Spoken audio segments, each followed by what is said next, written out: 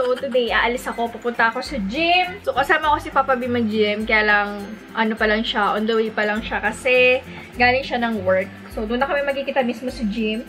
And today, I'm very excited to share with you na titikman natin yung ano yun, ube pie. Ube pie. Ano tawag doon? Basta, di ba, merong peach mango pie. Merong nirelease yung Jollibee ngayon, which is yung ube pie. So, gusto ko masubukan yun. Kasi, sucker ako sa ube best. Diyos ko, sinasabi ko nga dun sa post ko na yung mga eyeshadow palette ko minsan, tapos minsan magkakatabi silang purple lahat, parang ube halaya. Gusto ko nagdilaan minsan, lalo na pag gutom na ako. Ube is purple yam, di ba? So, gusto ko, mahilig talaga ako sa ube, guys. Alam mo ba, nung nagpunta kami ng Baguio, oh my goodness, dami kong talang ube.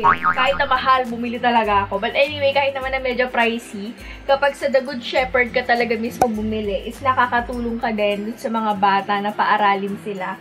So, okay lang sa akin. Parang okay na. Parang nakakatulong ka. Sumaya ka na, nakatulong ka pa. Speaking of ube, mga kabesi, so dun sa picture na yan, I met si tatay. So, nagbebenta siya ng ube halaya. At masarap talaga yung ube halaya niya, guys. Hindi ako nagbibiro. Tapos, mura lang niya binibenta yung ube halaya. Ewan ko, pares pa rin yung presyo, ha. Pero dati kasi, 60 or 65 pesos yung isang nasa plastic. Tapos, parang 80 pesos yata yung naka-box. And mas marami yung laman nung nasa box. Ngayon, guys, pagbaba nyo ng, ng MRT, di ba, Ortiga Station, yung parang walkway doon na papunta ng SM Mega Mall, nandoon siya nag-stay. Pero hindi ko siya nakita nung mga recent na nagpunta ako. Hindi ko siya nakita doon, baka maaga na ubos yung mga paninda ni tatay. But if ever lang naman mapadakay nung bili na kayo kay tatay, sobrang bait na ni tatay. And every time you would buy from him, sasabihin, galing-galing mo talaga. Sasabihin niya sa'yo na, God bless, thank you so much sa pagbili, ganyan. Nakakatuwa, guys. So, pag nakita kayo doon, Diyos ko, pakyawin niyo na yung tinda ni tatay. Meron pang time doon na, di ba, nakita ko siya. Tapos, the next morning, sinabi ko sa mga kawork ko, uy, bumili kayo ng ube kay tatay. Dali ako na magdadala, ako na magbubuhat. Pagpabili yung mga kawork ko, ganyan. Tapos binili namin. Tapos naubos namin yung tinda ni tatay. Tapos tumantuwa talaga siya. Sabi niya, maaga daw siyang makakauwi. O, diba, nakaka-touch.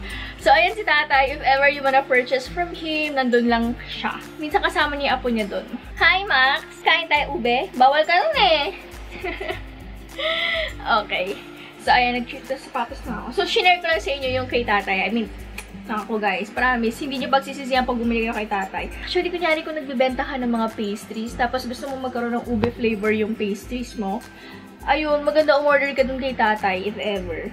Napasaya mo yung mga customers mo, napasaya mo pa si tatay. So, you hit two birds with one stone. Ayun, hindi ko pa kasi alam kung kailan ako makakabalik ulit ng Ortigas. May Mega Mall, hindi pa ako nakakabili ulit. But next time, I will be featuring that. Tatanong ko si tatay kung pwede ko siyang ma-feature sa vlog. Para naman may idea kayo about dun sa story ni tatay. So, ayun muna mga kabesi yung ating update. So, nag-post ako sa Facebook account ko niyan. Tapos, tinag ko si Papa B. Sabi ko, try natin later. Tapos, nag-comment yung isang classmate ko ng college. Sabi niya, sobrang sarap. Eating it while I'm typing this. Gusto ko na. Talaga nga, guys. Sige na. Aalis na ako kasi mukhang nakaalis na rin yung sinakyan ni Papa B na van pa uwi. Kaya, doon na kami magkikita. So, laters, baby! Ayan. Bumili ako ng 6 na ube pie. Tapos, kakain muna ako bago ako mag-gym. O, diba? Jollibee bago mag-gym. Hi, guys. So, I'm on my way to the gym. So, bumili lang ako ng mineral water. And then, nakabili na rin pala ako sa Jollibee, something. So, mamaya ako siya kakainin sa bahay para mas mag-vlog ko ng mas maayos.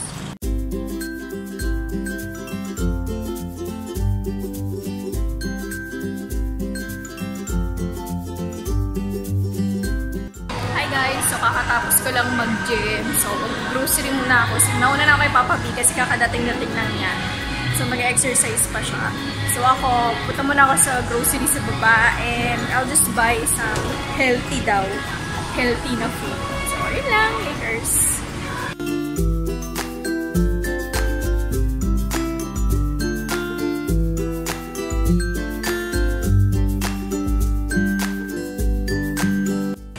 Guys, ang mura ng lemon o 6.89. Although, syempre mas mura sa DUPE, pero pwede na.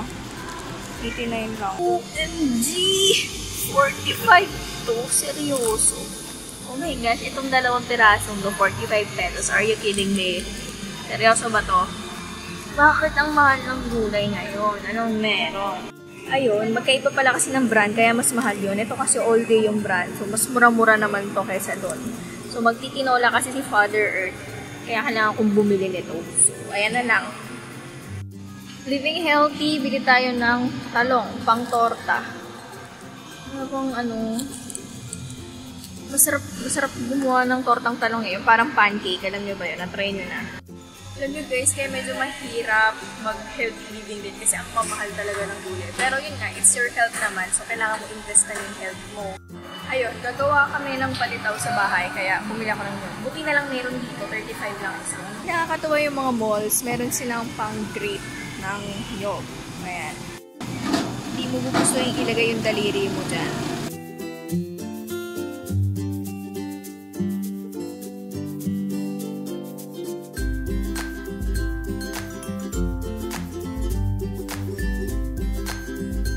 Okay, total usapang ube naman tayo. Nagulat ako merong ganito. Yun o, ube halaya na instant mix. OMG! Gusto ko ito i-try kaya lang wala pa akong pera. At medyo mahal siya. 203 pesos siya. Microwave oven. Naku, wala kami microwave oven. Meron din pwede ring stove. Uy, ang galing. Ay, nako, tatry ko to next time. Kung may nakatry na nito, sabihin nyo nga kung masarap o hindi. Naku, curious ako eh.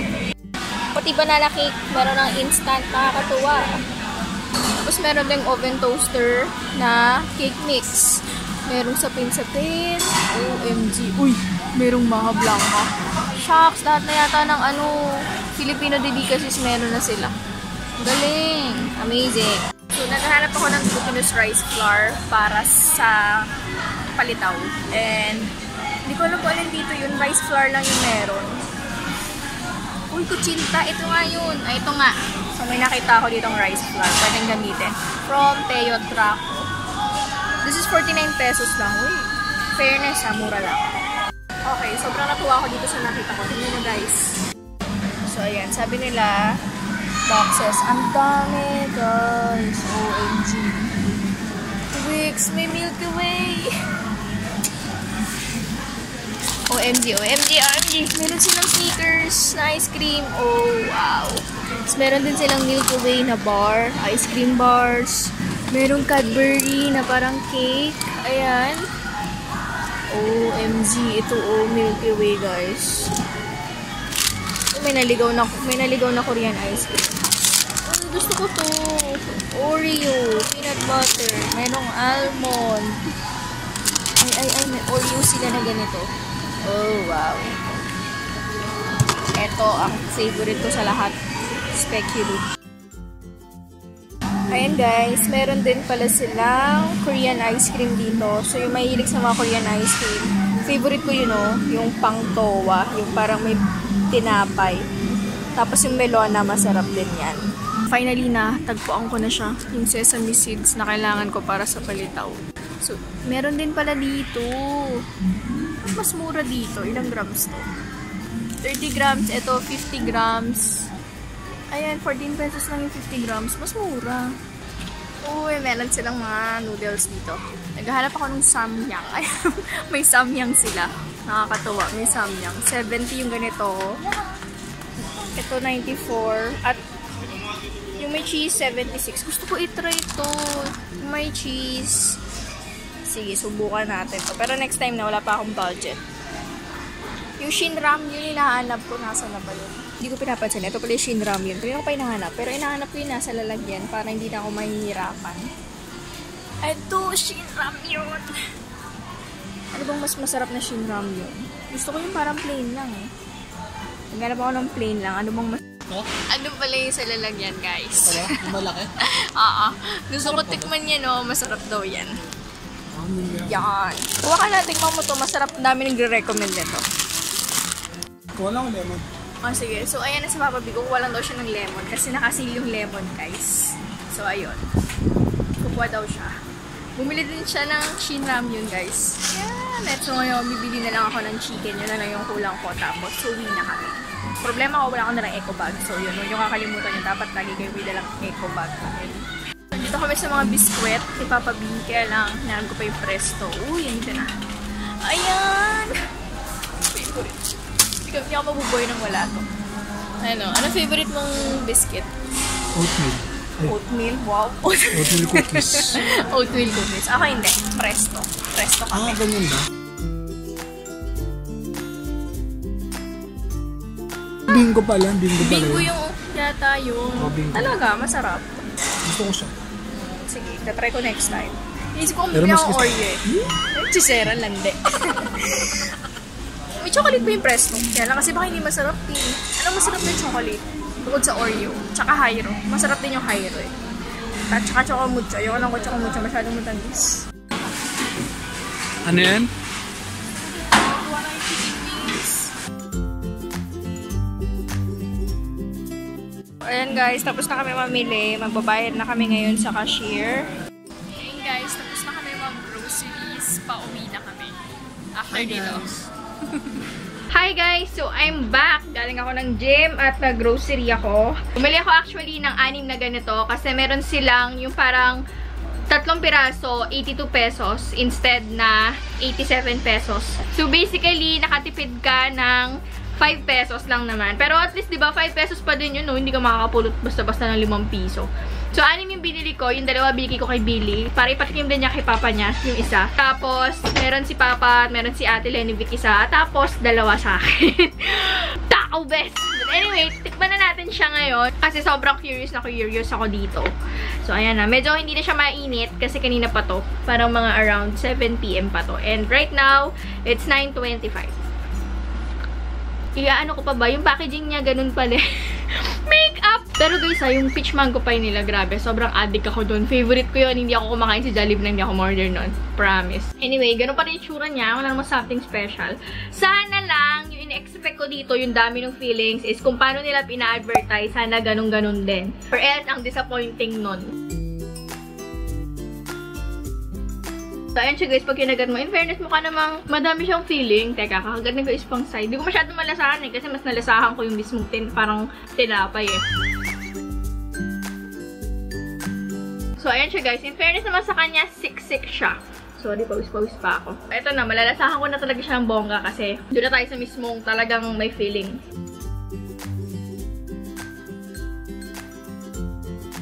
What?!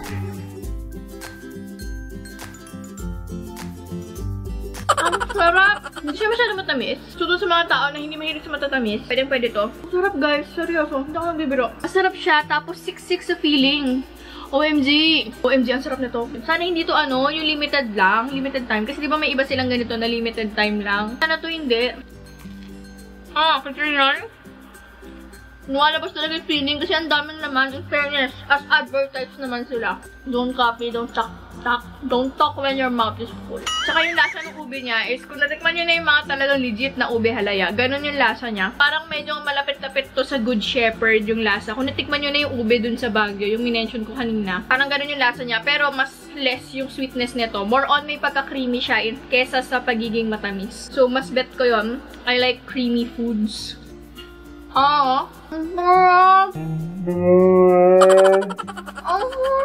Bigyan ko si Billy ng 2. Tapos kinain daw niya isa ba naglalakad siya. Sarap na sarap siya, nag-text siya sa akin. Sabi niya, ang sarap ng ube. Hindi ganun katamis. Magugustuhan to nila mama.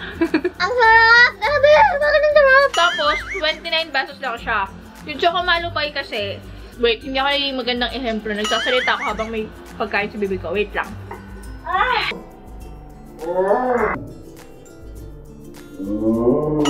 Presyo nito 29 pesos. So, mas mura siya ng 3 piso kaysa sa chocolate pie.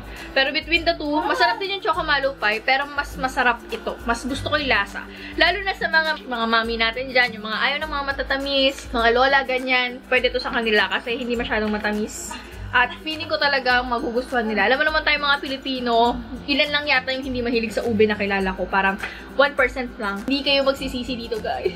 Tikman nyo to, masarap. Anyway, kakainin ko tong pangalawa. Pero, habang kumakain na Shinram yun. Ang dami nag-recommend na to sa akin. Actually, hinahalo to sa tteokbokki, yung noodles niya. Yung nasa pack. Hinahalo nila. Pero, yan. Ngayon ko lang siya titikman ng ganito. Lagi ko ito nakikita sa SM, pero hindi ko pinapansin. Hindi ko alam bakit siya pinapansin. Siguro, hindi siya ganun ka-attractive sa paningin ko.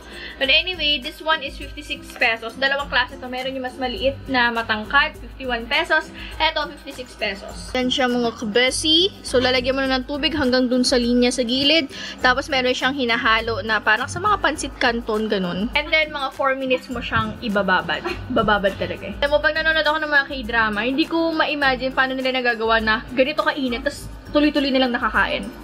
Although, syempre, mas masarap kasi mainit, oo. Pero yung ganung kainit, di ba? Paano nila natotolerate yon? Like, how to be you po?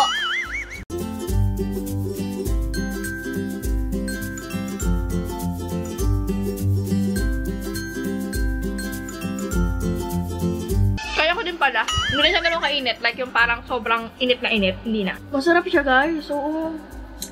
Sarap. Oh my gosh. RIP gym. Gym ka pa, girl. Anyway, guys, pag naman nag-gym kayo, ang pinaka-critical time naman para kumain doon is kailangan within 45 minutes makakain ka. Kasi nagkakaroon na ng mga kung ano-anong chemical reaction, metabolism sa loob ng katawan mo kapag past 45 minutes ka kumain. Medyo maanghang siya, pero tolerable yung anghang niya. Ito yung tipo ng anghang na hindi ganun kaanghang, pero nagdadagdag siya talaga ng sarap dun sa kinakain mo. Hindi siya para yung anghang ng spicy noodle, yung fire noodles ba yun, yung samyang. So, i-rate ko to out of 5, 10.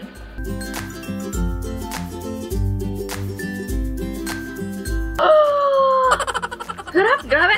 So, ayun mga kabesi, yung araw ko. Actually, hindi naman yun yung whole day ko, pero more on yung parang mga highlights ng aking araw. Let me know if gusto nyo ng mga ganitong vlogs. I'm trying my best na makapag-vlog talaga. Kasi ang dami din nagre-request sa inyo na mag-vlog daw ako. Excuse me. Ang rason ko kasi guys, parang wala namang interesting sa buhay ko. If ever na gusto nyo mga ganitong video, mag-comment kayo ng star. Diyan, any star. Para at least alam ko kung gusto nyo o ayaw nyo ng mga vlogs. So, ayun lang mga kabesi. Maraming salamat sa panonood. I hope na gano'n kayo ng idea mga kabesi kung masarap ba yung ube pie ng Jollibee. And for me, it's big yes. And see for yourself. Di ako nagsisinungaling. Masarap siya.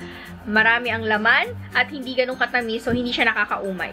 So, ayun lang mga kabesi. Maraming salamat sa panonood. Don't forget to like, comment, and subscribe ka na Besi Bells.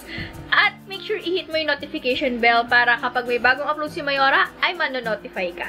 Again, maraming salamat sa panonood. And I'll see you on my next video. God bless us all, guys. And bye! Hinangkin niya na si Presto. Antok ka, anak? Antok ka?